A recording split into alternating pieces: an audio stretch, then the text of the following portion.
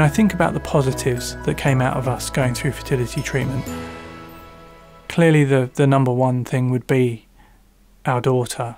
who I think is the greatest achievement of my life and my wife's life, regardless of the fertility treatment. But one of the other things I'm really proud of is that even at our darkest moment, when we were starting to think that we were going to be childless, not by choice, I couldn't accept that there couldn't be something positive coming out of what we'd been through. And that's what led me to make the documentary The Easy Bit.